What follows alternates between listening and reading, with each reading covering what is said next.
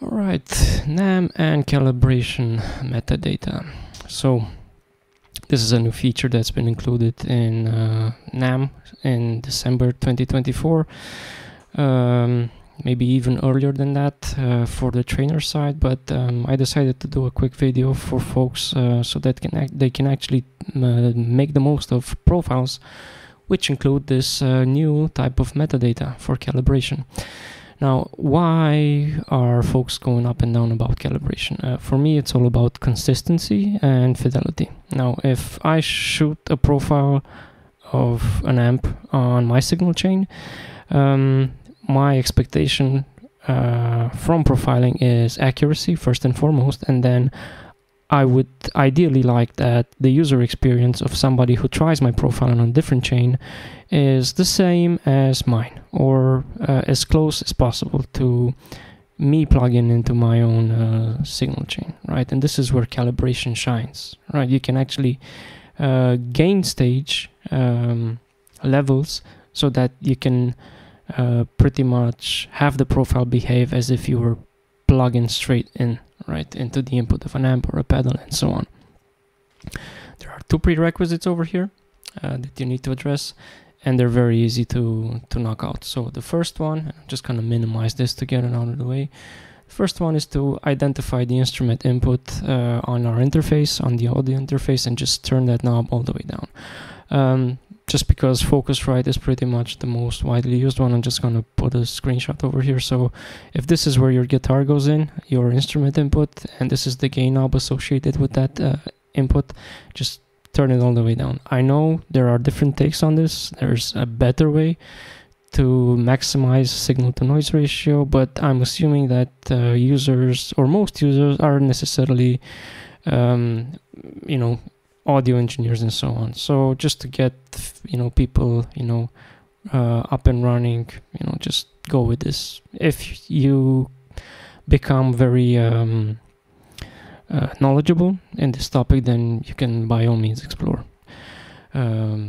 So once we got this down, the next thing to do is we have to identify what the maximum input gain or input level for this interface is when the knob is all the way at 0.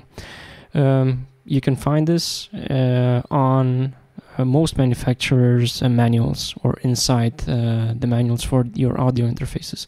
I'm just gonna roll with the Scarlett over here. So if you go straight up, usually what I do is I do Control F and I just go maximum input. All right, and you already get a couple of hits, but you don't necessarily want to go for the first one. Remember, we need to look at the instrument input. All right. So this is microphone, this is instrument, right? And this is what we're after, 13 dBu. This basically just tells us that just for this interface, the Scarlett and Audient, UAD, RME, they can be different. The Quad Cortex has a different rating. It basically just tells you that your interface can take a certain amount of voltage before you see 0 dBFS, before you clip your converters in the DAW. This is probably like 3.4 volts RMS or something like that. There are a couple of converters online. You can look them up and you can do the math if you really want the specifics. Now, with these two things out of the way, we can actually move to identifying profiles with calibration metadata. You might get them out of the Facebook group, forums, or usually what I do is I just go to Tone 3000. All right, and you're going to see it, render over here. You see the page, and this is basically the largest repository of NAM profiles to date. So you can go to browse, and then you can just filter. In the technical section, just flip the switch to calibrated, and it'll only render profiles which have calibration metadata. Just gonna look for this one over here, and I'm just gonna get one that has a lot of gain, and I'll show you why exactly. Right, now before we move into the DAW, there's another very important prerequisite, and that's the fact that you need to have the NAM plugin version 07.12 or newer for this to work. Otherwise, the earlier versions, they don't have support for the new metadata for the calibration, right? So it has to be 0.7.12 or newer. Right, so if I go into the DAW, right, you have this gear button, and you'll see that I have 0, 7, 13. All right, so I'm just gonna get an IR because my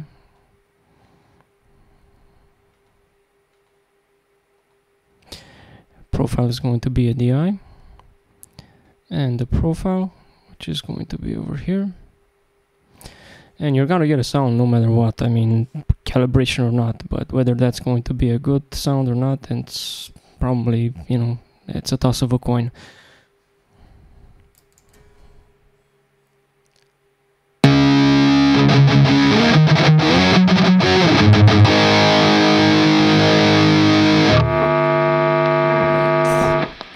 So this is where the magic happens. Click on the gear, and you'll see this Calibrate Input button being disabled by default.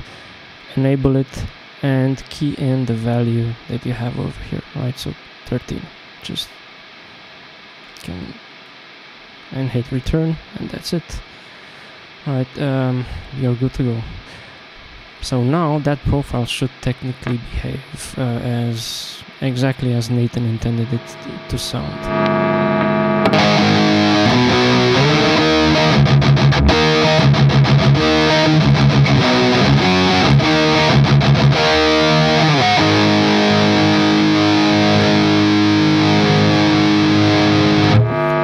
You'll hear a lot of noise, so there's a quick tip for getting rid of the noise, and that's pretty much using Bertom Denoiser. The way I use it, and thanks to Jason's Dora for showing this to the community, just put it behind, or sorry, in front of all your plugins in the signal chain. Turn these sliders to 0. Right. Enable the high frequency bias, and then just slowly bring the threshold up until you get silence. Right, and that's about it. There's a little bit of fiddling around that you need to do, just in case. Like, NAMP profiles are very dynamic, so if you right the volume button so profiles can clean up, you're going to have to find that sweet spot where the noise cancellation kicks in and your tone is still alive. Right? So let me show what I mean.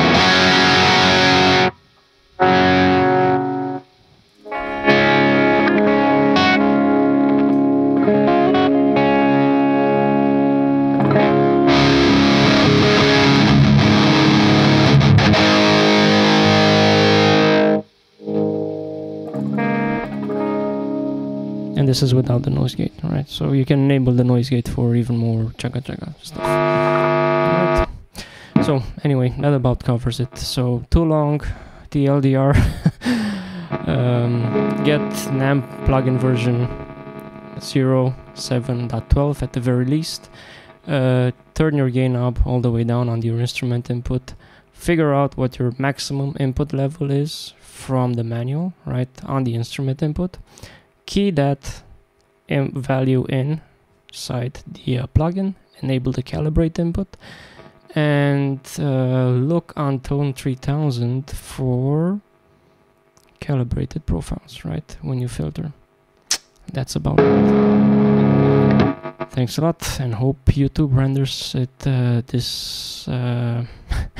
renders it okay this time around. Cheers, guys.